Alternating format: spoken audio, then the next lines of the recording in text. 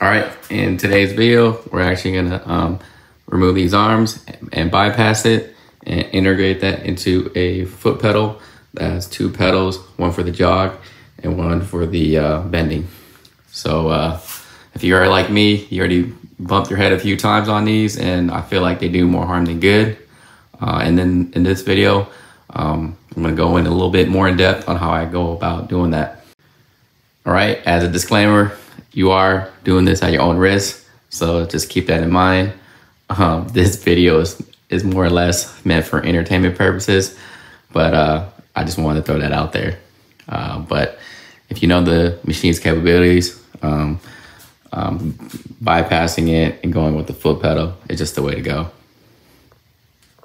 Also, I want to point out that this mod was done by Aaron. He's a guy on the Facebook forums. He talked about what he did as far as the components needed to do the bypass. I'm just kind of making a video and going a little bit more in depth on it so that it's a lot clearer for guys that that want to get this thing done. So as far as the parts you'll need to do this mod, you'll need this GX12 connector. You'll need 4 of these male terminals, and then you'll need the actual kick pedal. This one has 2, one for the jog and then one for bending. And then you also need a 4-wire cable. And for all these, links to all these, I'll leave them in the video description on where to find them. You can find all these pretty much on Amazon. So the first thing we're gonna do is remove the jog buttons here. You can see there is a little Allen key. Loosen that up and this thing pretty much just slides out. And then you're left with these 2 connectors there that you'll pull out. Then take these 2 screws off and make sure when you take these screws off that the nut doesn't fall in, and you just slide this right out. So I'll kind of break down this aviation plug real quick. So this is the plug that's going to replace the one that's in the press brake right now. So screw this off. So this side here is going to be where you connect the cable side, the long 15-foot cable, black cable. And then this side here is going to be the side that replaces the connector that's currently in the enclosure of the press brake. You pretty much unscrew this here and then slide this into the hole, and then this screws down.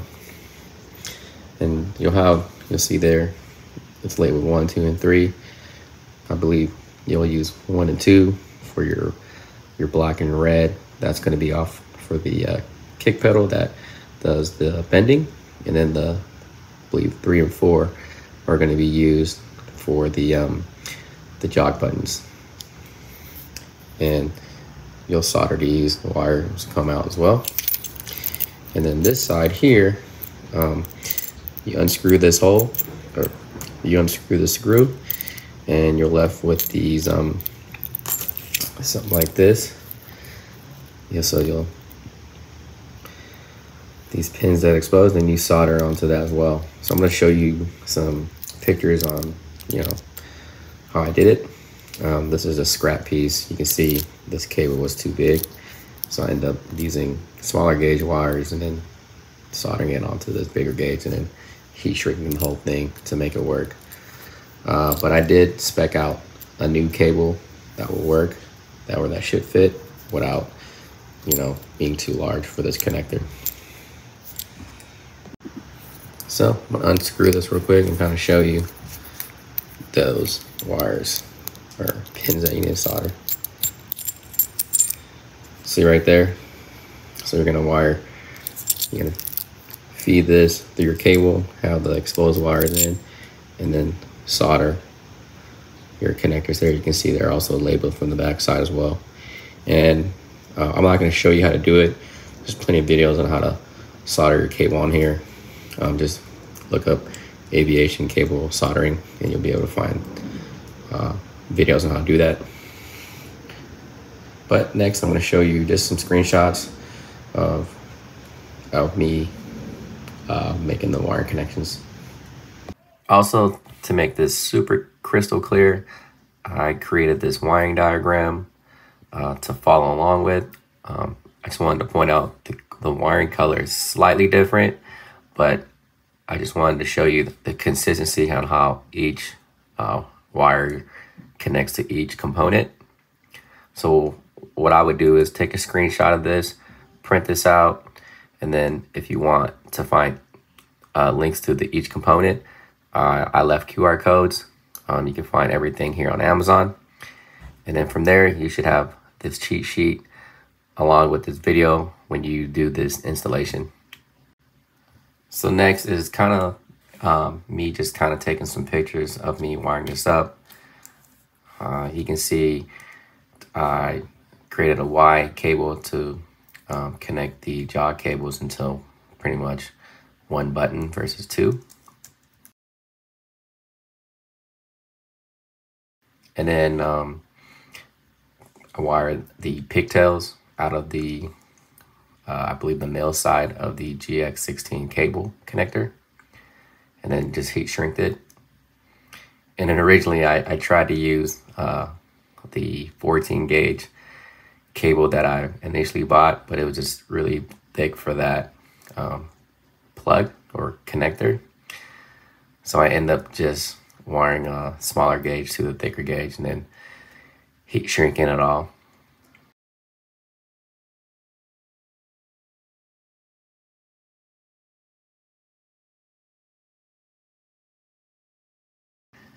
And then I just put a really fat heat shrink and heat shrink the whole thing to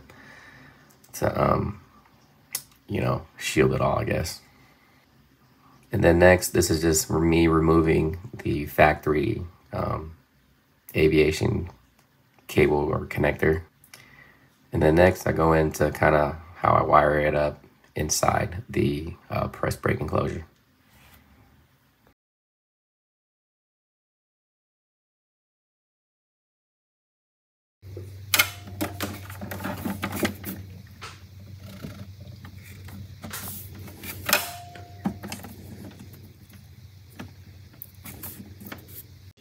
Okay, so I'll kind of explain what's going on right here. I think this is the meat of how the connection works on the inside.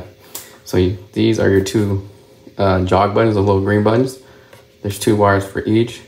So you can see what you have to do is pretty much connect the two reds together and connect the two blacks together pretty much in parallel. So you can see here, I got these two connected, going like that, 2 to 1, goes to the back.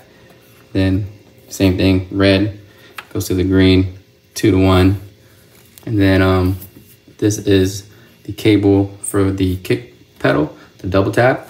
So they give you, when you looked at the connector before, it was 3 pins. I think one is for the shield.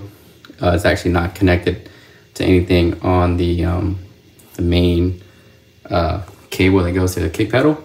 So I think maybe this gets shielded on the nut that goes around it. I don't know. So we're not going to use the shield there. And then you got the black, obviously, and then you got the red that goes up in there. So that's the connection to the foot pedal. And then you bridge these two together to one. So when you look outside the connection, you'll have 4 wires coming out of it. So I'm gonna solder these up real quick and then heat shrink them. And I'm also gonna see how these are kind of exposed. You don't have to use these connectors. You can actually just splice through, but I kept it like this just in case, you know, you wanna bring this back to factory. You can just pretty much unclick these connectors and re-plug the existing connectors here. So yeah, pretty easy. Okay, so I put a little one of these copper flame resistance cloths. So when I heat shrink it, you don't have to heat shrink it. You can use electrical tape, whatever you feel like you using. But this is also good to have because when you solder your connectors here, it just makes sure that none of that solder, you know, falls down to your electronics. So it's a good way to cover all that. So now I'm just gonna tape these connectors up, and wire up the kick pedal, and we should test it out. All right, so you can see we're gonna take this off. You see there's only two connections here. You have your common, and then you have your normal, and then normally closed. So we're just gonna use the common and normally open. And it really doesn't matter which direction it goes, but we can match it up to what we have in there. So red, I'll do the common, and then I believe the other color I have is, we'll see what the color is from the connection. But yeah, you can also reuse this piece here for your new connector. This is the, I forgot what they call this, but yeah, just reuse this piece right there. Just like that, slides over the other one. So you don't really need to buy one of these. You can just reuse this one. And we're gonna insert that right there into the new kick pedal. This is gonna be the jog. Lift the ram down, and then this double tap for the kick pedal. So I'm gonna open this up and wire that up. You can see, normally open, hit that, connects these two wires together. Same thing with this one. Push that, connects these two together. So we're gonna use these two here, and these two here. And you're gonna need some ring terminals to connect it, or spade terminals, whatever you have. So these two would go together. Doesn't matter if it's left or right. These two would go together. Doesn't matter if it's left or right. This is for, like I said, this is for the kick pedal, and this is for the jog. So I'll kind of explain how this goes. So now you can see, hit that, it connects these two terminals together. Hit that, connects these two together, closes the circuit essentially. And then we're gonna just install this piece pad like that, put the cover back on. Look something like this after you're done. Probably could have used different terminals to get this cover fully seated, but they're not ever really gonna touch, so maybe it just keeps the dust out, I don't know. But let's put the cover back on and test it out. Now that we have the foot pedal all connected up, I left this cable about, when I first fired it up, about 15 feet. That should be more than enough. And then just reroute it the same way the old cable was. And now we're just gonna reconnect it back up. Like so. And it should look something like that. All right, the machine is homed. We're gonna get ready to bend our first part. Yes. Okay. Now, the left side's wired for the jog, and the right for the kick pedal, the double tap. So, let's just hold it down. You see? Let's move it down. Moving down. The left and right are green. See that? It's gonna get to the clamping point. Good. Now, we're gonna move over to the right with just a double tap. And here you go. That is the part, or the invisible part. And go back up, and successfully bent. Overall, I like the install and how it went. If I were to go back and do some things that were different, where I probably would have used a smaller gauge cable. This is a 4-wire cable.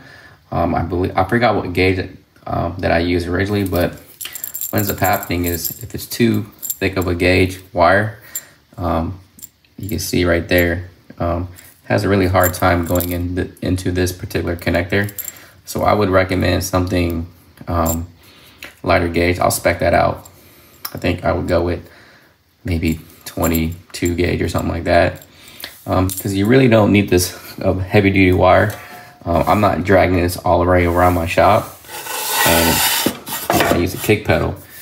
It's like this, so I don't have to worry about anything dropping onto that wire. So going back to the back, you can see how thick this cable is. in reference to some of the other connectors. So I would just pick something in between just to make it look more clean, but this still works. It's not a problem. Another thing I would have done differently was I would have made some heat shrink for the connectors that I added. Right now I just use electrical tape just to keep it shielded, but I would have used something to match the other connector there. So here they use this like clear heat shrink, so I would have used something similar to that. You know, most people that can solder, that can wire, should be able to do this no problem. But if you guys are kind of scared to do that, scared to do the wiring, in the comment section, comment custom wire, and you know, I may go out and, you know, make a batch of these so that they're plug and play. So this way you don't have to worry about soldering and figuring out which is which. It's more of a plug and play option, so that when you, so all you'd have to do is wire it up to your kick pedal and then wire one wire on the inside and call it good. But yeah, I think everybody that buys this press should definitely do this mod. You're not having to worry about whacking your head on these bars that used to be here. And I'll probably just make some cover plates or whatever, clean up the wiring a little bit to try some things. Other than that, I left some slack just in case I'm bending out here for some odd reason. I can kick it, the pedal there. But yep, I definitely like this mod. Hope that helps everybody who plans on doing it. Yeah, and then I'll leave links in the video description for the kick pedal and all the parts you pretty much need to do this mod. And it's pretty easy. Once you figure it out, it'll probably take you less than 30 minutes or so to do.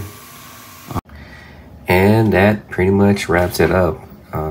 You can see, you know, removing those arms just makes it a lot easier for my son to help me out when bending parts. Obviously, I'm very careful. I know the machine's limits, and I do my job to be super safe when having other operators use this press brake. If you're also looking to do some other mods, check out these other videos here. All right, see you guys in the next one.